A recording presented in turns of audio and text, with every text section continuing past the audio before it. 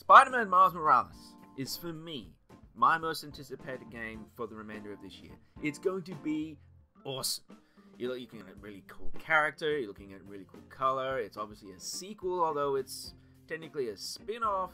Is it actually DLC? How long is it going to be? We don't really know just yet, but it looks cool. It looks like my kind of game. I platinumed the original Spider-Man on PS4. I did all the trophies on the DLC, even the bad ones. But it was a really good game. I really enjoyed it. I love swinging around the city of Manhattan. I thought the actual design and the dialogue and the story was really well done, especially considering how much Spider-Man is out there. You've got all the movies, you've got the comic books, you've got the cartoons, so many stories.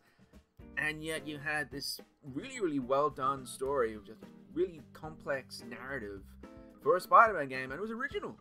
And that's really hard to do in a modern times now. You've got so many different ways you could go about this character, but I think Insomniac did a really good job.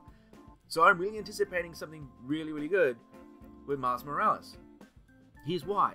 It's going to have a really good character. I think a character that's going to be probably the future of the MCU, never mind what's happening everywhere else with this character. I think Miles Morales is the future.